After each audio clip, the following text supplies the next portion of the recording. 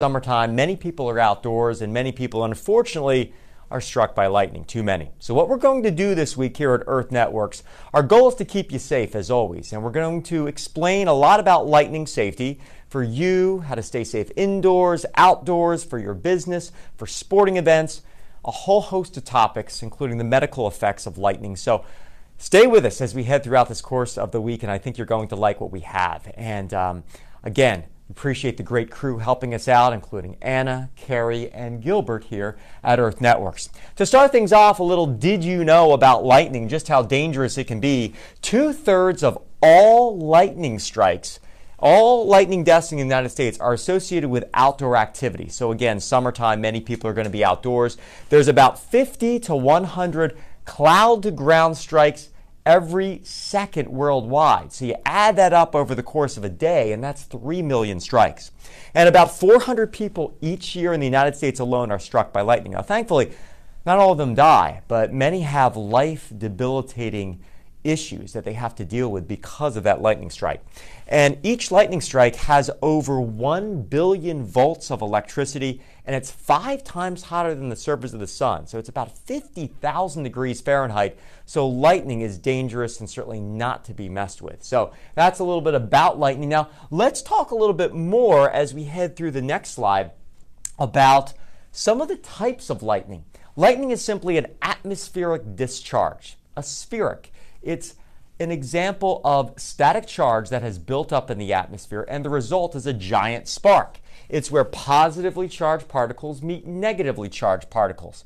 We have different types of lightning. Obviously, cloud to ground, as it sounds, is when lightning strikes the ground from the cloud. But we also have in-cloud lightning that stays in the cloud and does not make contact with the ground. But perhaps one of the most important types to mention is a bolt from the blue.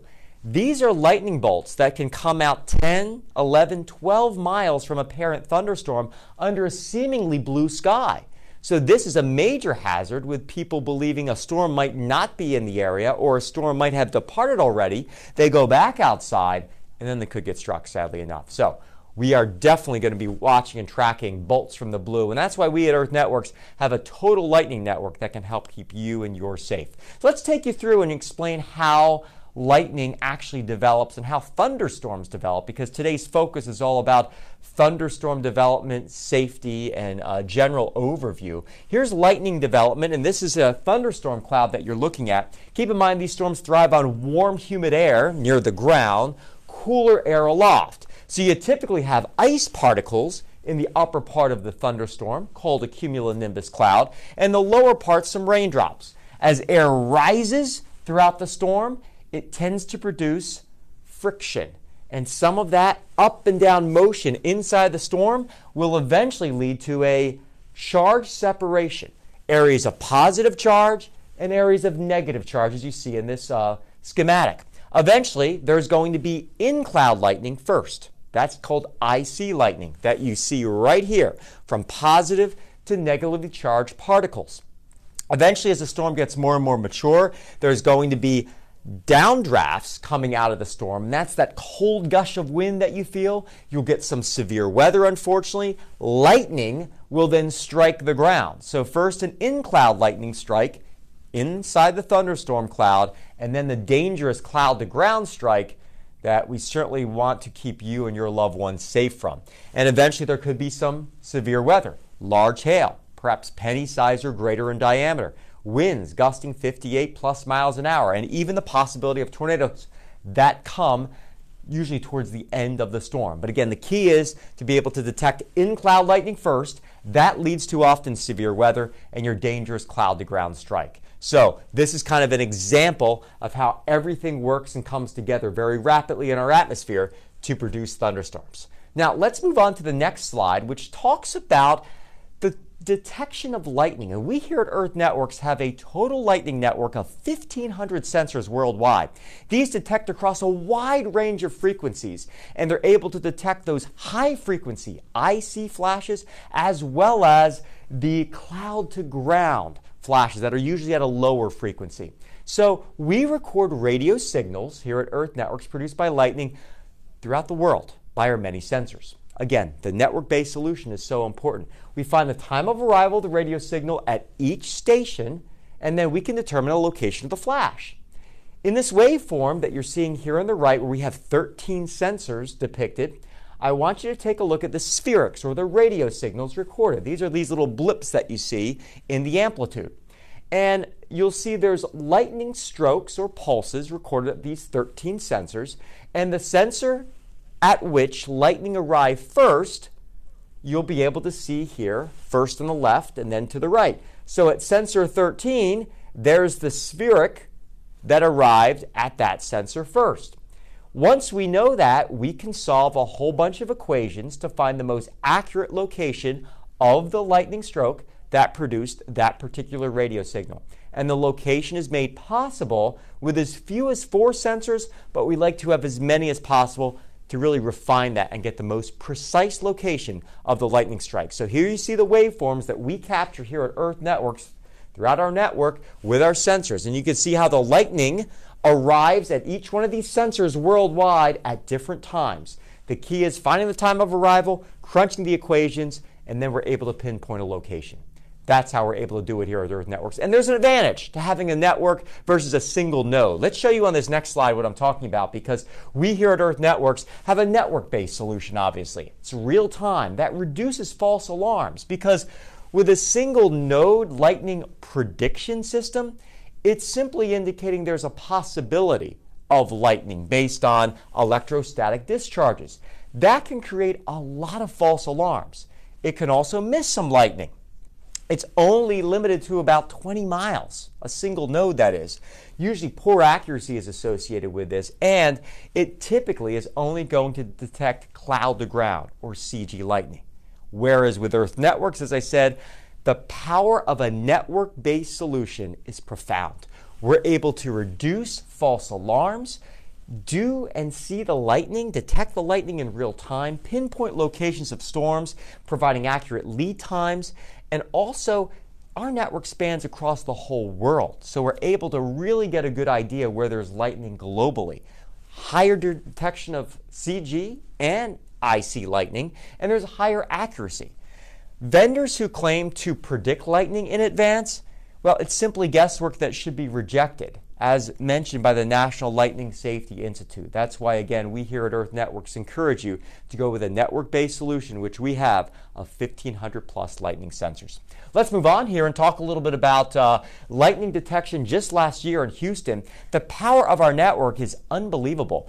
Just looking at Houston, Texas, we detected last year alone in 2017 134,000 cloud-to-ground strikes around Houston. That's a lot of lightning.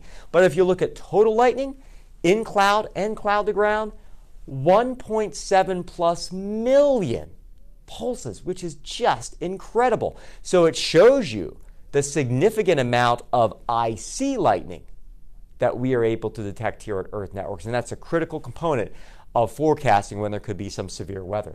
So yes, indeed, lots of lightning detected across the entire United States, not just here in Houston, Texas. Let's move on to the next slide, and I'll be able to show you that the indicator of storms is very often lightning. When we talk about lightning and how dangerous it is, it's often associated with severe weather. 90% of high wind reports include lightning. 94% of tornado reports include lightning.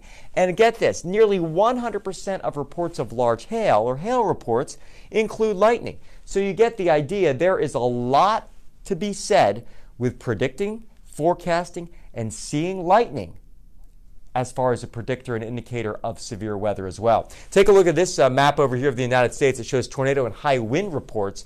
And down here it shows those tornado high wind reports without the lightning. So you can see lightning is a big indicator of severe weather. Moving on to the next slide, you're able to see here about Earth Networks and really when we were founded. We were founded in 1993. We're headquartered here in Germantown, Maryland. As I mentioned, we have 1,500 lightning sensors and about 10,000 weather stations. So we're able to see in real time how weather conditions are changing. We're the creators of the WeatherBug application, which was sold in November 2016. We're still the data provider for that, and we also provide outdoor alerting systems that help to keep sports venues safe, like high schools that might have fields outside and huge campus facilities. An outdoor horn system helps to keep people safe. We also have weather stations, a greenhouse gas network, and SFERIC maps, which I want to mention is a very important component because that provides the opportunity to witness real-time weather information. Just showing you some of our partners very quickly. We also have Disney, JetBlue, NOAA. We work with Dow, John Deere, Verizon, the NHL, NFL, Major League Baseball, and a lot of great providers. So taking another look very quickly here at what we have coming up next, which is actually our other partners, as I said. And SFERIC Maps here is really what I want to focus on. We're going to take you live and show you what's happening right now across the Tennessee Valley. And you'll notice there is going to be lightning, there's going to be cloud to ground and in-cloud lightning, and these polygons, dangerous thunderstorm alerts. So this is the software I'm going to show you here in just a second called SFERIC Maps. Let's head to that right now so I can show you across Kentucky and Tennessee where there's live lightning taking place using our SFERIC Maps application. This is something exclusive here at Earth Networks, and we're going to give you an opportunity to have a free trial of that as well. So here we go. We're going to take you here to SFERIC Maps and show you where there is real-time lightning taking place. These are these bolts that you see animating. The purple magenta double arrows are in-cloud lightning, and the minuses that you see here and pluses indicate cloud to ground lightning. This is the radar that you see in the greens and the blues, and also the cell tracks that are indications of storms, lightning cells that we're able to detect here at Earth Networks and then track.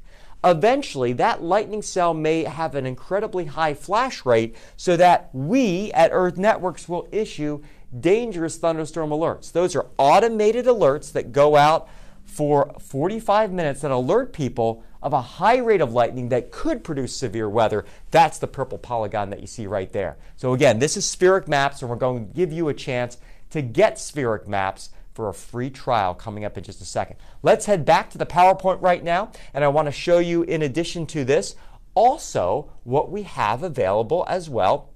And it's all part of National Lightning Safety Awareness Week. We are offering this free trial on SFERIC Maps. This will give you a chance to visualize weather and lightning information based on our tremendous network that we have, future weather conditions, as well as forecast. Simply email us at info@earthnetworks.com to request your trial.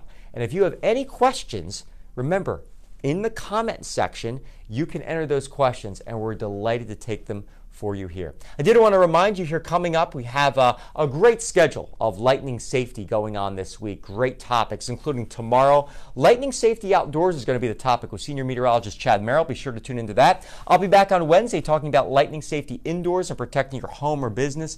On Thursday, there will be the medical impacts of lightning victims by senior meteorologist Julie Gaddy. And then on Friday, Director of Domestic Sales Mike Alberghini will be joining Fred Allen, one of our excellent meteorologists, talking about lightning safety and sports activities. So a lot of great questions, a lot of great answers, a lot of great knowledge will be shared with you here at Earth Networks as part of Lightning Safety Awareness Week. We do want to take some of your questions right now very quickly. I want to thank Carrie, Gilbert, Anna, and the whole team in marketing for helping to put this together. Carrie, have we gotten any questions that we'd like to talk about right now? Thanks very much, Steve. Great information. We got some good questions here. The first question is there a recommended distance to be away from lightning or thunderstorms? Yeah, that's a great question. You know, usually thunderstorms, we talk about the bolt of the blue, can have lightning that darts out 10 to 12 miles in advance. So I would recommend, as a first step, when there's lightning within about 10 to 12 miles, that's when you can hear thunder. That's when you should start to get inside and away from windows. And also, that's about the threshold where you should have an alert set for, is about 10 miles. Some sporting events and companies may say, okay, a little bit tighter than that, 8 miles, but certainly once a storm gets within about 10 to 12 miles, that's when you can worry about bolts from the blue, and that's really a concern. So make sure it's within about 10 to 12 miles should be your first alert. Any other questions, Carrie? Thank you. Second question is, can you explain why in-cloud lightning could be dangerous since it doesn't come to the ground? Excellent question. And yes, you may scratch your head and say, well, wait a second, Steve, it's not touching the ground. Well, yes, but it is a huge indicator of lightning that could get to the ground. Lightning that's in the cloud, called IC lightning, friends, is so dangerous because it's a precursor for dangerous severe weather. That could mean downpours, hail, gusty winds, and even tornadoes. So that's why we at Earth Networks have the ability to detect in-cloud lightning to tell you that there's likely to be dangerous cloud-to-ground lightning later. It simply provides an earlier warning, an earlier heads up to save lives. Third question. Most thunderstorms seem to form later in the afternoon or evening. Correct. Why is that? Yeah, that's another good question. Typically, it's like turning on an oven. You know, in the atmosphere, it takes a little while for the atmosphere to warm up and to cool off. When you turn on the oven, it doesn't immediately go to 350, right? It takes some time, maybe 5 minutes to warm up. Just like in the middle of the day, the direct sunlight is hitting at 12 noon, right? But you don't get the high temperatures until late afternoon and evening. There's a lag in the warmth. And as a result, there's a lag in the thunderstorm development. Typically, the storms, which thrive on warm, humid air, develop when it's hottest, when it's most humid near the ground. And that comes late afternoon, evening. So typically, that's a time to be on the alert for between about 3 o'clock to 6 or 7 o'clock in the evening when you see the greatest incidence of storms and severe weather. Excellent questions. And by the way, we can't get to them all, unfortunately. We're out of time, but thank you for joining us. And if you do have additional questions, send them into the comment box there. We'll get to them offline. We're glad to take them and get back to everyone here joining us on Facebook Live to keep you safe. So we thank you for joining us. We're grateful for your time and attention. Come on back tomorrow, same time, 2 o'clock Eastern, right here on Facebook Live with Earth Networks. We're going to keep you safe as we roll through National Lightning Safety Awareness Week. For Earth Networks, I'm meteorologist Steve Principali. Thanks for joining us and stay safe.